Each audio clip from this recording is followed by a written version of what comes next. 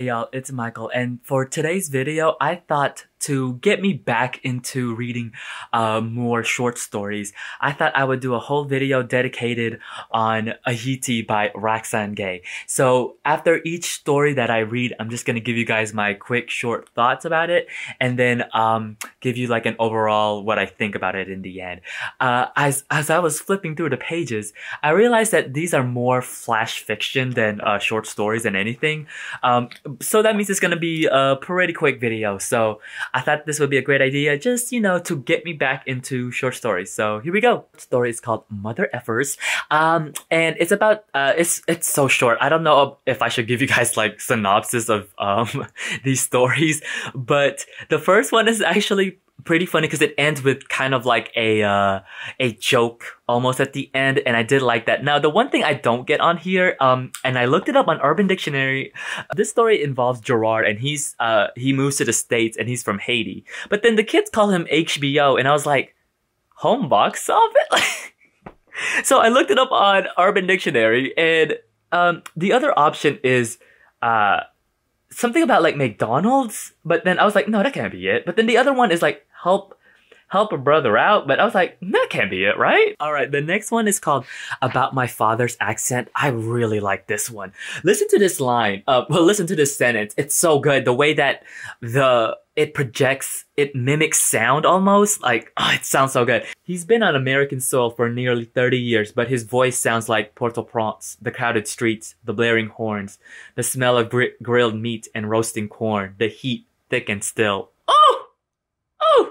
I like this one. Now, because I'm not Haitian or I'm not from the Caribbean or anything, but Filipinos, I'm Filipino, have a certain accent too. And it's one of those things where whenever someone speaks, like whenever I meet someone random, and I always can tell like they're Filipinos, is when they say something and there's certain nuances that they say, like certain words, that you're like, oh, you're Filipino, I can tell. Next one is called Voodoo Child.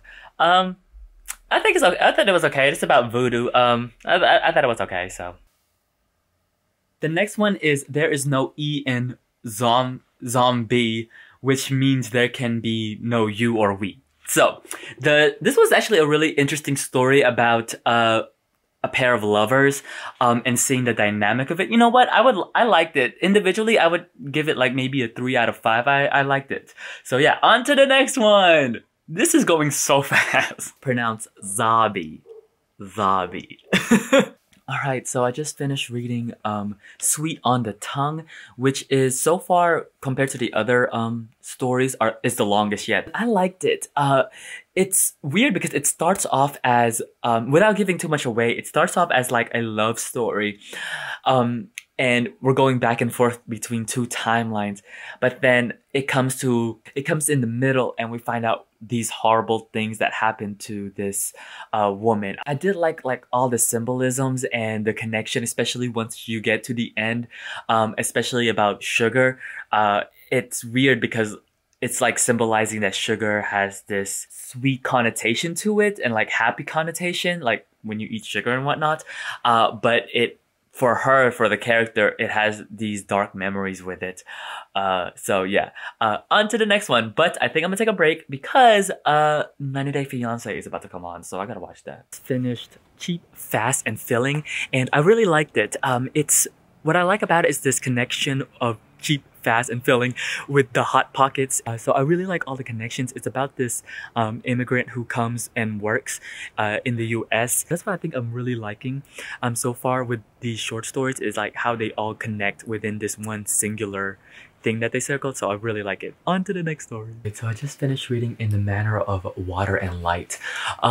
This one I thought was okay. It's not my favorite for sure. It's a generational type of story, which I do enjoy, but I feel as though that this would have been better in as a full-on novel, because some of this, like, it was very bulleted, like in the way that it told the story, just like this is what happened, da, da, da, da, da, da. And I really wasn't like full on with it. So I think that short story in particular would have worked better as a full on novel. Alright, the next story was Lacrimosa. So I had to look that up what it meant, and it's a Latin for, according to Wikipedia, it's Latin for weeping and like tears. And this story is really interesting because it plays similar to that previous story, like with the sugar, where it has connotations. Like, so Lacrimosa is about like the weeping and like feeling when you like, especially because it references Mozart. There's this feeling of like crying and like exaltation almost, and then the part of the story where the soldier comes in and what this soldier does and what it does to the country. This is a story where it has layers. I like it. It has layers. Alright, the next story was called The Harder They Come, and it's about like the cruise and like industry and like the tourism that comes to Haiti, but then also like behind this facade is also about like the grimmier, nastier sex portion of it, like the behind the scenes type of thing. And I did like it. The one thing I am noticing that I really do like about all of these stories is that they almost seem to connect, probably because they're like all located in the same setting, whatnot. But what I really do enjoy is the double entendres, the double meanings, the double sides of like everything. And I'm really liking that part. So yeah, on to the next story. The next story is called All Things Relative. And it's about like things being relative. I mean, it's pretty self-explanatory with this one. This one I thought was okay. I see what Roxane Gay is doing. And yeah, I think it's okay. Right, the next story is called Gracias Nicaragua y lo sentimos. Sentimos? I hope I'm saying that right. But this one was actually really interesting because it's the first time we actually see like Ayiti, which is, I believe, the old, well, like the previous name for Haiti. Also connects to the previous story. No, it connects to the previous story about like this misconception and this American view that Haiti is poor. Finish The Dirt We Do Not Eat and What You Need to Know About Haitian Women. Like, I thought it was okay, both of them. I do like the Haitian women. I do like the Haitian women one a little bit better, but yeah, so far it's okay. So yeah, I see how the stories are connecting theme-wise and whatnot. So that's, for me, I'm like on the fence about that because on one end it's great because it has like this theme going around, but it's also like, it feels a little bit, I don't want to say repetitive, but it feels too close to each other. That's a perfect way I'm feeling about it. They just feel, the theme wise, they feel really close to each other.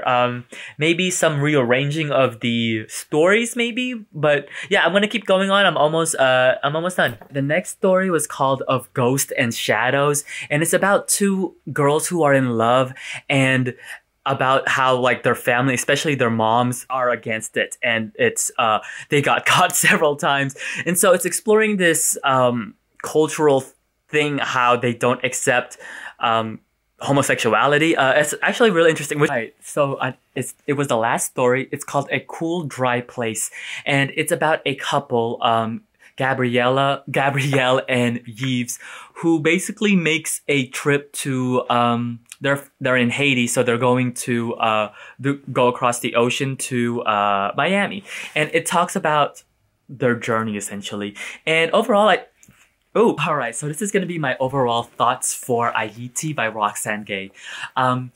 As you can tell through the previous clips, the one thing that I do like is I do enjoy Roxane Gay's writing. I really enjoy the double entendres and a lot of the topics that she do talk about, I really did like. And it is universal because even though it is dealing with people from Haiti, a lot of these things are universal. Like I said, I love the double entendres. I love the double meanings. Within these short amount of times, Roxane Gay is able to give a lot, and I do like that.